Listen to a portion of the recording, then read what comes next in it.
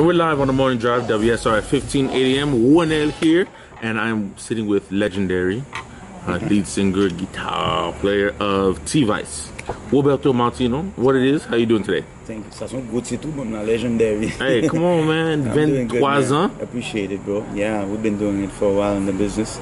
Nous jeunes de jeunes, t'es commencé très jeune. But to hear that word, man, I mean, it goes right to the heart, you know? Nah, and I definitely say legendary parce que you guys are international. C'est pas seulement haïtien qui connaît nous. We have the American artists who shout them out. We have them playing on regular stations as well.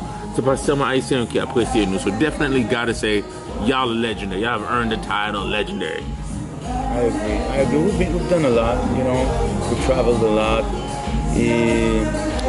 I mean, we do it with all our hearts, you know. We love what we're doing, especially representing Haiti, you know, its culture and stuff. So it's like living, you know, our own dream. It's like, you know, I'm basically living what I would love to do, you know.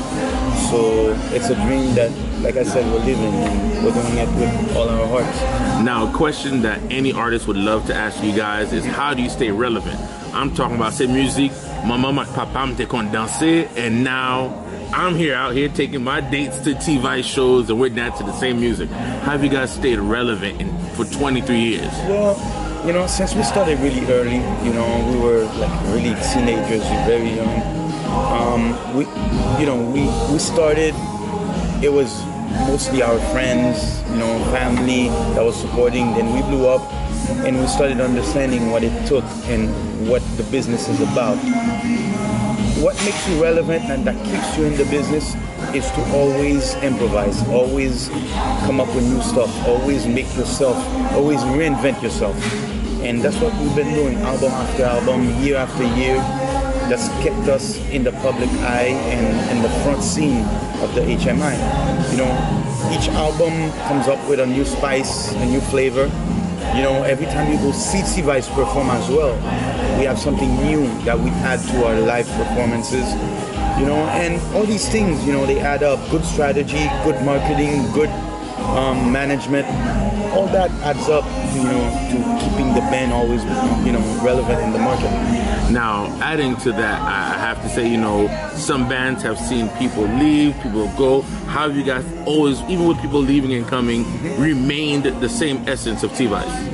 Well, because, you know, me and my brother Ronaldo, we're the ones that founded the band, that started the band. So I think the main instruments are in our hands, meaning the guitar, which is the sound of the grooves, and Ray with the keyboard and the arrangements and the sequences, etc. So if me and Ray were still there, we're always there, that means that the identity is always there. And if, let's say, a drummer leaves and comes, he knows what he's gonna play. You know, everything is already set, and you know, there's a line to follow. There's a, you know, I think the band already has its own sound, and whether you come or you come and create your sound in T-Vice, but you can find the sound that's already there, you play it, and if, let's say, you wanna improvise and create your own sound, the space is there. But I mean, I think by now we have an identity and we have, you know, our way of doing things. And me and Ray, you know, we're the ones that created that identity. The fact that we're there, and we will always be there until we decide not, you know, to continue. I mean, there's nothing that can stop us. Now, talk about the beginnings of the band. Most Haitian artists have to deal with that power aspect. Oh, yeah. C'est docteur m'voyo à l'école pour faire docteur. But I mean, coming behind T-Vice, what level of support did you guys receive from your father, also legendary in the game? Yes, you can say that. I can tell you that, you know, it's been weird because right now our manager is our mother. My mom is our manager, and she's doing an amazing job. But in the beginning, she was a bit reluctant. She was like, yo, I would rather you guys continue, you know, and pursue your studies and become, you know, whatever, like you said, a lawyer or a doctor. But she had so many bad experiences with my dad back in the days as well too, because things were tougher for musicians back in the days. So she didn't want us to go that route. But once she saw that she couldn't stop that, that's what we wanted, she joined. And then we made a team, me, her, my brother Ray, then my uncle joined Pio, which is in logistics. And then from there on, man, it was history. I mean, we started understanding the business, working together, and then from there on, the band escalated. Never had any issues with mommy, your mommy today, but your manager tomorrow, like separate them. I mean, of course, things like that are gonna happen, but it's family, it's blood. We can have whatever dispute in one day, but the next day it's like nothing never happened. It's we live like that at my house. We forget about everything the next day, and certain places we go to, and then certain fans come to the hotel and stuff, and we tell her, yo, it's your time to go to sleep right now. So it's all part of the game. Of course it happens. I was gonna say, because historically some of the greatest artists and bands out there have had their parents be their managers. Look at the Jackson 5. Yeah. If it wasn't for their father, where they've been. Look at Beyonce. If it wasn't for Matthew Knowles, Usher. So, I mean, these same people. So sometimes I guess having that element pushing you, but then again being able to put the parental side and go straight business is okay too. I mean, look at Jessica Simpson, similar situation. Yeah. All right. So here we are now. 2016. Everyone's waiting for a T-Vice album. Yeah. Do you have guys have one in the works? Any singles that are gonna come out? We have an amazing album in the works, which I'm super excited about. We've been working every day, every night in the studio. I mean, I could say end of summer 2016 or begin. I could say around September, the album should be ready to drop. The fact that I say that is because there are so many albums being dropped right now that we want to wait a little gap to give people the time to consume these albums, and then so they can concentrate on listening to our album. So I'd say about September they'll have the chance to discover this album. But I'm super happy. I think we have some good songs, some good subjects, and I cannot wait for the fans to hear what we've been doing. Because right now I know Class is on the up and up. They just dropped an album. Exactly. Any concern about that, or you're just like, hey, congratulations to them, man. Return-nous la Gepano. Of course, Class is Class. They're doing their own thing. They have their own sound, their own fans. I mean, each institution has their fans, their following, and we respect them. And I think they have a good and solid album out. I know New Look is coming out with a solid album too. And a lot of bands are coming out. A lot of solo artists are coming out with albums as well for the summer. So there's gonna be a lot of albums coming out, but. I mean, we're sure of our product. We have our fan base, and people are waiting, and then we're gonna give them what they've been waiting for, man. We're very confident about this album. Now, something I see the HMI is starting to do, Yo Pas Fait Longtemps, they're dropping singles. Nous Pas Qu'on Fait Ça Longtemps. Flav from Gabet has done a couple of these singles. We had Invictus, which was the album from Koyola. They had a single or two out. Are we gonna get a little single before the album jumps out, or just get the whole album out? For sure. I wanna release a single and shock the people and release something they wouldn't be expecting from us. So that's what I want to do.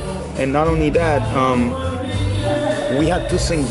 When Regi Music, which sings with me right now, when he came to the band a year and something ago, we released two singles, Yo Poupée and NSA. Just epic video for Yo Poupée. Thank you. So we wanted to show the people this is what we're about now, this is what the band sounds, etc. So there were these two singles that came out of the live album, Reloaded, which I don't think is gonna make it to this album. So by the time we're gonna release this album, I think we're gonna release a new single. So definitely we're gonna do it. Now, speaking of Reggie, we know you guys had Oli for a long time. How was that transition going from someone you were used to, nous habitué avec, Jean le chanter, the way he worked with the band, to incorporating Reggie into T-Vice? Well, it's something that's in the works still. Reggie has his own style. He was never really in a band like T-Vice, So it's a heavy Kompa band. So it's a learning process for him, and adjustments are being made. So I think he's gonna do well. He has the talent. He needs to prove himself. The people are waiting, and the fans are waiting. and I think he's gonna do it. So we're giving him all the support and the space to prove himself. So I mean, it was like that in the beginning with Olivier as well. You know, it took him a while to really make an impact and for people to discover his talent. You know, it doesn't come overnight. You know, a lot of people are just pressuring Reggie or telling him, yo, I need to see this. But, you know, it doesn't work like that. He's got to fit in. He's got to understand the concept, make, you know, music which is in between, which balances his style and our style. And then from there on, we can start working. So I think we're at that point right now where we understand each other, and then it's gonna work out for the album. All right, now we are in April right now, and you know what comes next? May. Tout le monde connaît 18 May, and that means Kompa Fest is coming up. Definitely. Nous étions là l'année passée, you guys killed it. Yeah. Here's the issue. You already know you guys have that back and forth with Jacques #1. Y'all won last year. That is my opinion, and a lot of people say the same. Yeah. We saw lights, we saw fog, but they didn't bring it. What are we going to expect on this from T-Vice at Kompa Fest? I think we're going to keep it at the same level and try to bring it up a notch, you know, try to shock the people with something new. And at the same time, you know, use the formula that worked. You know, we saw something that we used something that worked. We used, you know, the way we played, the way we performed, the way we used the transition of the songs, and I think the interaction between me and the fans really helped a lot. So we kind of looked at the tapes and we understand what we did, and we know what we have to do this year to win again. So we're very confident about Any that. chance of sliding a new single in during Kompa Fest? You never know. I'm trying to get a little avant-goût for you guys. Right before we close, we're seeing a big influx of Haitian American artists. Même si pas fait Kompa, they're representing the IT all the way. We had Black Dada for a couple of years. We have Jason Derulo, openly Haitian, and even Steph LaCour now. Do you think there's eventually a place at Kompa Fest for some of these non-Kompa singing artists, but those who still rep IET all the way, or should they have a separate music festival for them? I don't see why not. I mean, they're Haitian, and it's Haitian Flag Day. You know, that's what we're celebrating at Kompa Fest. It's Kompa Fest, but we're celebrating our flag as well. So I think all genres of music, you know, are welcome. I don't see why we should limit ourselves. Definitely, Kompa should be, you know, the main music and the main, you know, main artists should be Kompa artists, but why not invite all these artists? I mean, make it bigger and, you know, have some space for everybody. Because I saw what worked for the, I guess you could say, the American industry was hip hop and R&B walked hand in hand, and they got bigger together. Yeah. So is there space for Kompa and Rap Creole to start working together more to create a bigger genre, or just to get the music to get that mainstream attention? Well, music has no boundaries, man. You know, I mean, as long as you do something that's good, that the people like, that could make everybody understand that you could reach all types of, you know, music lovers, etc. I don't see why not. I mean, we're always open to working with every artist, whether it be Rap Creole, Racine, Kompa. You know, if you're Haitian, you're Haitian. I mean, it doesn't matter what kind of music you play, you know. So, I mean, there's a few collabos that we have on the album too, with non-Kompa artists as well. We're trying to do some few things that are out of the ordinary. So we're trying, and I think it's for the best. Because I know Miami playing artists Haitian, Cafe Bayo, and they're looking to, I guess, incorporate their favorite music, which is Kompa, of course, and then their own personal talents. And you know, we at the Morning Drive, Napton nous, when that album comes out, Napton nous, email nous, pas nous, so we can log that music on the air. But I gotta say, Roberto, it's a pleasure. Anything you want to say to the fanatic of T-Vice? Moshe, thank you, man. Thank you to all the fans, everybody that's, you know, always there to support us, you know, that believes in us. We've been in the game for a lot of years, but we're still young and we have a lot of years left. I mean, we have a lot of good music coming your way, so, you know, Kembe la, continue kwa na vice la, fanatic you, work on nous. We have a lot coming soon, you know. Thank you, much love. It be complete respect. Now, the way we sign off on the Morning Drive, Nadimunyo Anale. So on the count of three, you have to give them a strong Anale. Right. 1, 2, 3. Anale! Once again, that's Roberto Martino from T-Vice. You guys have a great day. Respect.